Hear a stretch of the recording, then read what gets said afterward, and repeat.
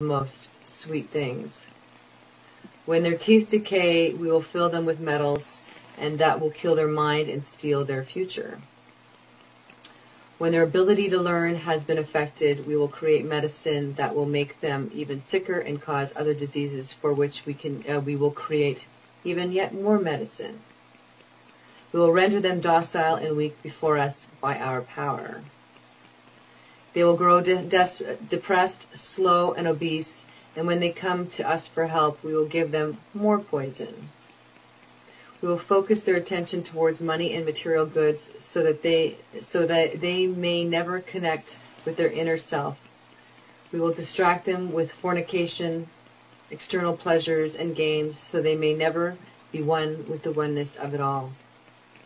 Their minds will belong to us, and they will do as we say. If they refuse, we shall find ways to implement mind-altering technology into their lives. We will use fear as our weapon. We will establish their governments and establish opposites within. We will own both sides. We will always hide our objective, but carry out our plan. We will perform the labor. They will perform the labor for us, and we shall prosper from their toil. Our families will never mix with theirs. Our blood must be pure always, for it is the way. We will make them kill each other when it suits us. We will keep them separated from the oneness by dogma and religion. We will control all aspects of their lives and then tell them what to think and how. We will guide them kindly and gently, letting them think that they are guiding themselves. We will foment anonymously between them through our factions.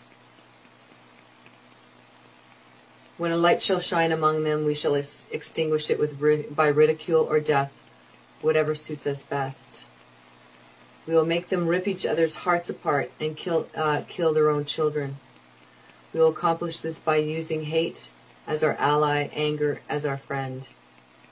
The hate will bind them totally, and never shall they see that from their conflicts we will emerge as the rulers. They will be busy killing each other.